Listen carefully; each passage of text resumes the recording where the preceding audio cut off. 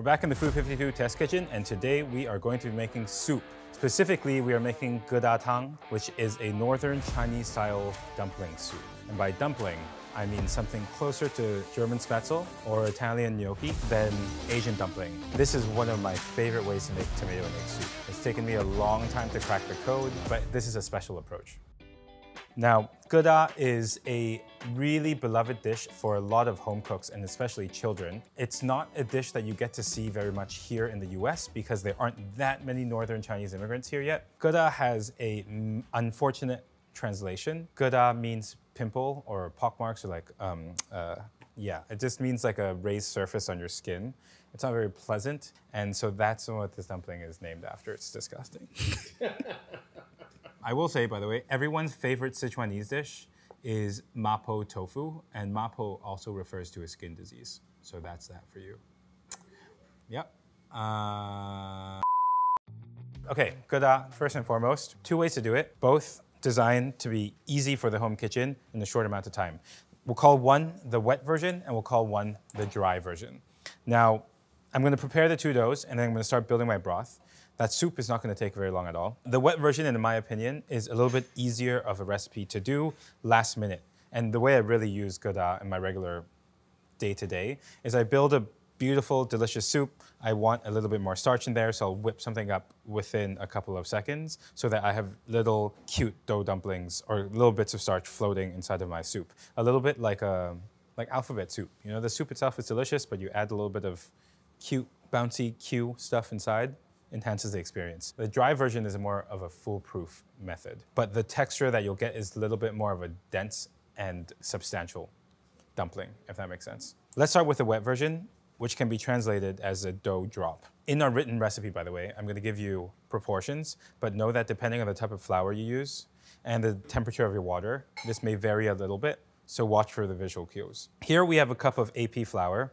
Annoyingly, AP flour in the Western world is at a different gluten level to AP flour in Eastern Asia, specifically in China. What you don't want to use is bread flour in the US. What you don't want to use is high gluten flour. Got it? Somewhere in between. We're going to be adding water.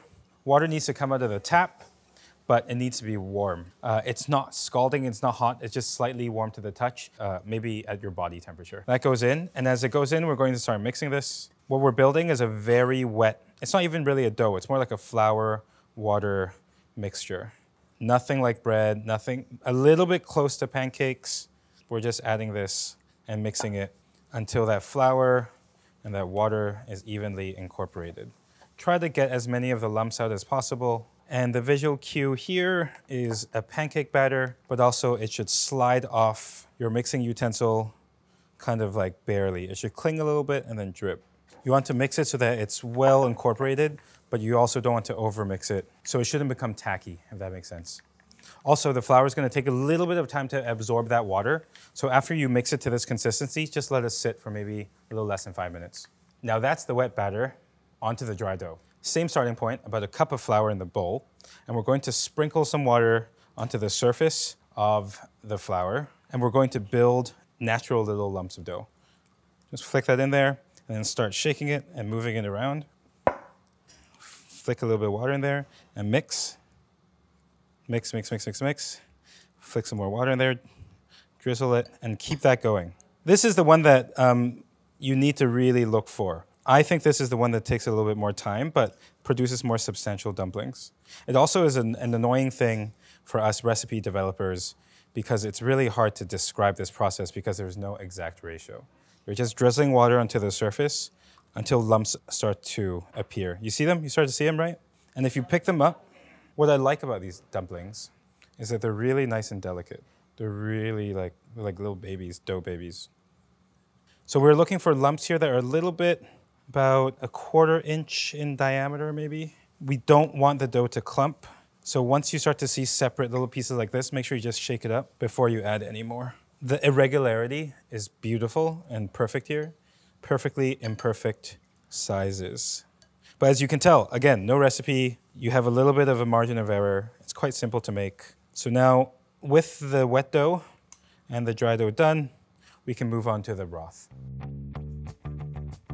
We just made our dough. Now is the time to make the broth. I'm gonna show it to you once because Caesar made us a delicious version at the back, so we'll do the dough drop twice. Once with the wet dough and once with the dry dough. What makes broth delicious, oftentimes when we make it with an animal protein or bones, is an emulsification of oils with the water and that strong punch of savoriness coming from the proteins themselves. You might be familiar with the type of bone broth called tonkotsu in Japan, which is pork bone broth, really thick. The reason why it's thick is because it's an emulsification of fat and water, and there's a bunch of calcium and collagen and all these delicious things and gelatin that bind all those things together. So you get this nice, well-rounded flavor. You can approximate that with eggs too.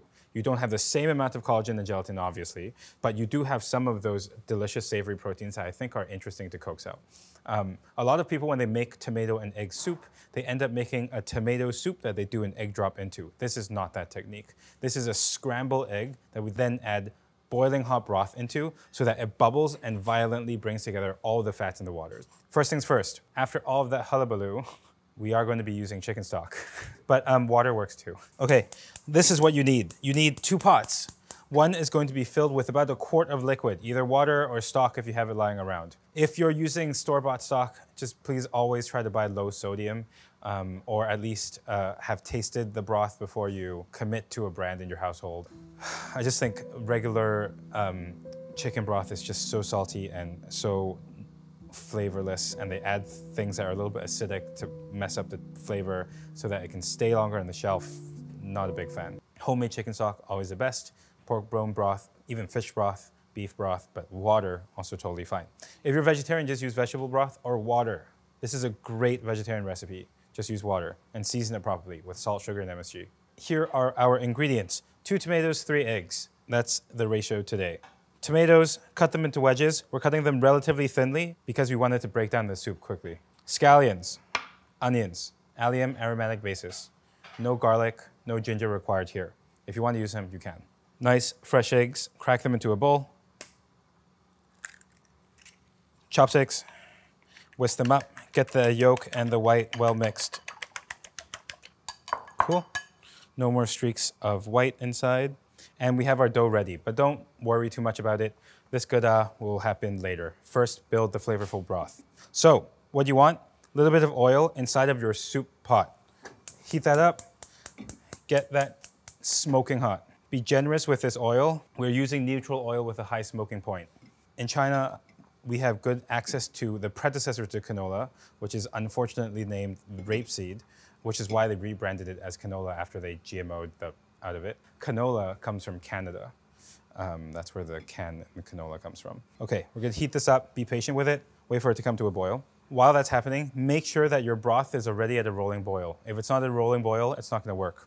The science behind this is that water is gonna crash into all of that fat and all of that oil. It's gonna bubble like crazy because you're not supposed to put water into oil.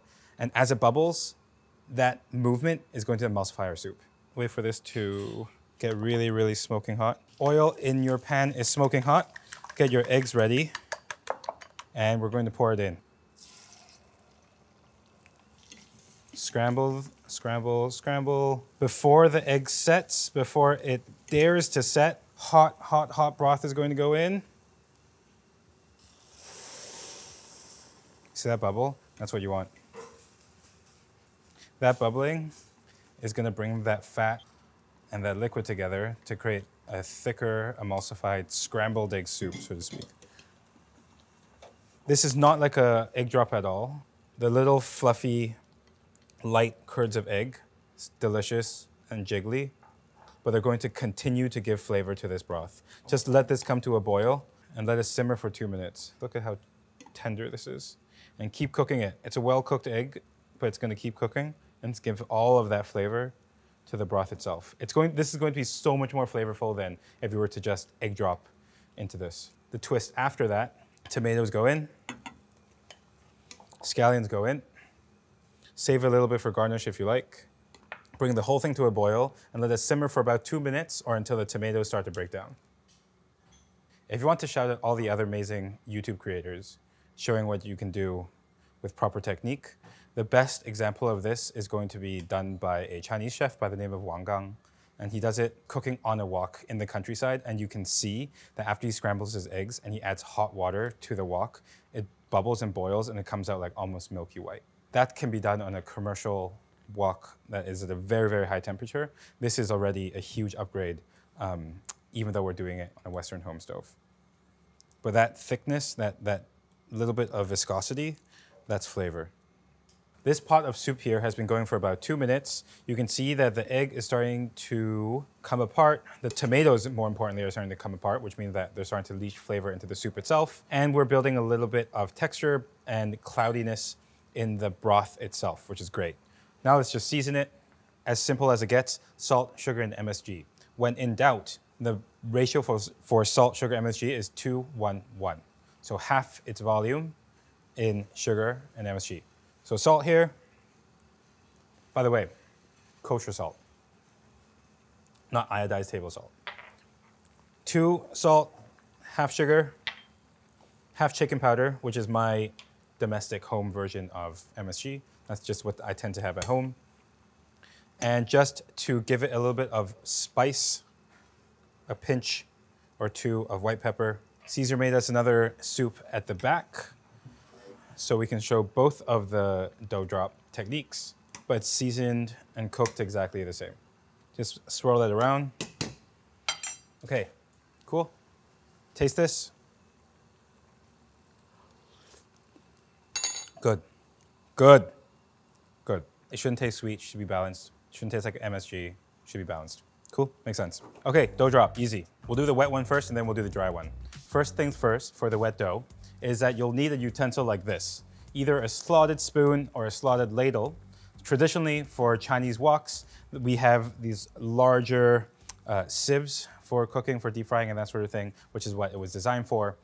But if you have something like this, that'll work. What you're looking for is that the size of the holes is going to determine the size of the dough drop. This is going to make something that's quite small, but it's going to work. For the dry dough, you do not need a utensil like this, which kind of makes it ideal and maybe more applicable for most of you at home. Most important thing is to make sure that your soup is seasoned to your liking before you do this. Second of all, please make sure that your soup is at a rolling boil when you do your wet dough drop. If you drop the dough into lukewarm soup, your dough dumplings won't set properly and you'll end up with a floury broth. That's the last thing you want. So just double check your pancake battery situation. It's maybe a hair thinner than pancake batter, which is kind of what we want. But you're going to pour wet batter into your ladle, and then you're going to push it through until they drop down like this. See that? Cool. We'll do it again. Swirl it around, try not to get big dough clumps, but once this hits boiling water, they will set. Stir it around. Give it a second for the dough to form little clumps. Shake it up a little bit. Sometimes they taste a little bit like congee, like little bits of rice that's been inflated. Quite gentle and really delicious. A good way to think about the soup is as we think about congee. One of the main differences between Northern Chinese cooking and Southern Chinese cooking is that Northern Chinese cooking was predominantly based on wheat and other grains, whereas in the South, it's more rice, oversimplification. But in the North, this is how we got a thick, nutritious, and very fulfilling soup for all seasons. A lot of people think about Geda Tang as a soup that they eat when they're kids, when they're sick. Very much like how I think about congee, because I grew up in the South, as a rice porridge, as something that I ate when I was sick. The dry version is going to produce dumpling bits that you have better control over. So this is, in a sense, for a beginner, also the easier way to make Geda, because the shape of the dumpling is going to be the shape of the raw dough that you drop in. So if you like a little bit more control, this can work for you. However, it does take a little bit more time because you have to make the dough separately and you can't just drop it directly into the soup. If you've let it sit for a while, just like move it around, toss it a little bit to get rid of some of the excess flour before it goes in. But the same rule, the broth has to be boiling hot before your dough can go in. You're going to get these cute little tadpole-y, dumpling-y, soft, mochi, bite, chew type of situation.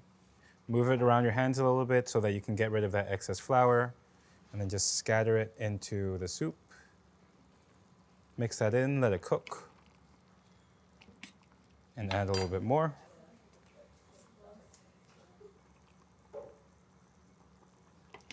Just let that dough fully hydrate, fully cook, probably about 2 minutes. For both the wet and the dry dough, you don't want it to cook too long after the dough has been dropped into the broth because they can overcook and become way too gummy. So once that dough's shape has set, you basically want to turn your heat off and just let it rest for about a minute and it's ready to eat. Total cooking time, probably about 2 minutes. If you wanted to make this dough ahead of time, you can, but why would you? It takes like a minute, I suppose. And also the broth is like, I mean, this for me is really a 5-minute meal. The dough is just a mixture of flour and water, no recipe. Make sure it kind of like looks right. The thing that takes the longest is bringing the stock to a boil in the first place. If you made me pick, I kind of like the dry dough more because I like a little bit more control. There's a larger margin of error because I know what shape I'm gonna get before they go in. There's always a chance of over-thickening your soup if you're dropping in wet dough into your soup. But that is, in a sense, the more traditional way of doing this. Now let's just plate this up and show you what the final texture is, and we'll try some. We are here with Caesar. We just finished our Geda Tang, and Caesar's gonna help me plate it up, taste it a little bit, see if there is one that he prefers over the other. But here is the first one, the one with the wet dough drop. You helped me prep this, Caesar, but did I explain what Geda Tang is? No, you haven't. So this is a dumpling of sorts in the chicken and dumpling type of sense. Just tomatoes, eggs, salt, sugar, MSG. This one here has a wet dough drop and this one has a dry one. But this is very much my childhood and what a lot of kids in the north would have eaten. So you want to garnish this one for me with the scallions and some cilantro and scallions, that sort of aromatics, all good over the top, just to brighten it up a little bit. And chili oil, not super traditional, but it looks good. So this was the wet one? This is the wet dough, yeah. Just tomatoes and eggs.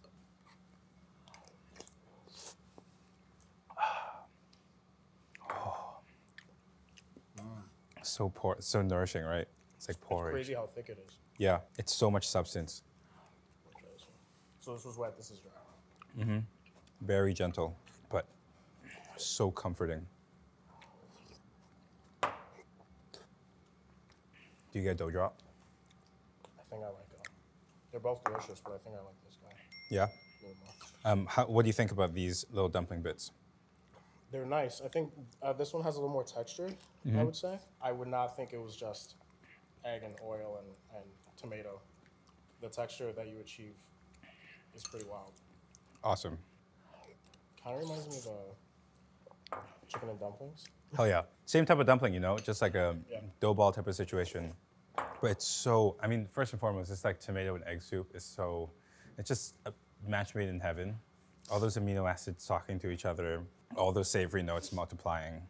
Doesn't get better than this. This is one of the most popular Chinese combinations of ingredients of all time, for good reason.